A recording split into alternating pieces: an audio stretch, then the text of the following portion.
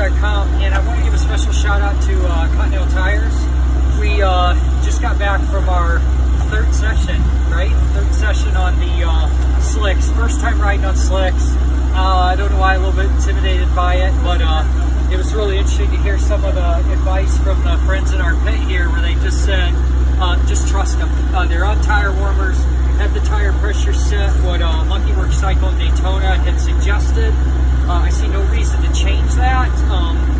Unbelievable confidence. Like, I really didn't think it would feel that different. I thought that it would maybe just have more grip on lean angle or whatever, but it's just a completely different feel. It's like when you enter into the corner, the entire way it's nothing but confidence. So, man, I've been bragging up those street Conneys because they're great. Did, I think 3 sessions this morning again on those, which puts those at, those are full 2 days really at track days, and they aren't even wore. But check out these tires here and see how they're wearing. I have to say that another big part of the success of this is also the suspension. So Dan Kyle Racing, can't thank you enough.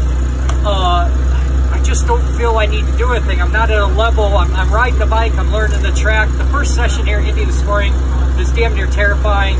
It's an intense track, it's super mentally exhausting. There's a lot happening, but look at this wear.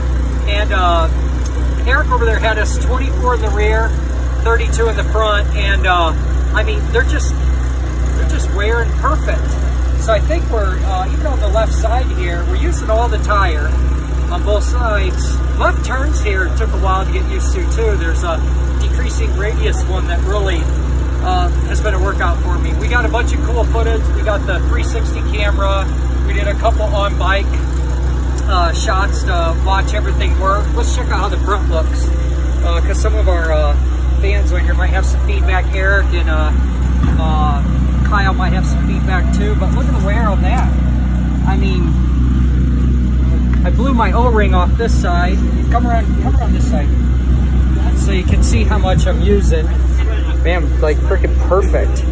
I know I stabbed the brakes on the other side, blew a little oil, blew the O-ring, but this is working good. Man, I am super, like, I'm on such a high. Just can't thank people enough who've been part of this weight loss journey, getting us back on the track. All these folks here. Hey guys, say hi. Waiting for the camera. Hey. These are the new friends. Thanks for the invite. Man, it has been super awesome to get back out here. We're going to Legoland. Yeah, it is friggin' hot, right? What did we get up to for temp? 147. No, I mean just ambient temp. 99. 99? Boy, it seems way hotter in that. It's supposed to be 110 today, but no complaints. Chris Parrish for putting on this event too. He's been nothing but awesome to BS and get to know. But we're gonna head to lunch break.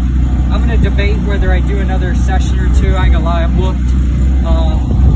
This is quite a workout. So anyway, everybody make sure to hit up our sponsors. Oh, you know another person I want to give a shout out to is E-Torque wrenches. Use these changing the tires, checking the bike out, getting them over again. As always, performed awesome. Who else am I forgetting? Lithium LM2 on the leathers, fit like a glove, freaking super awesome.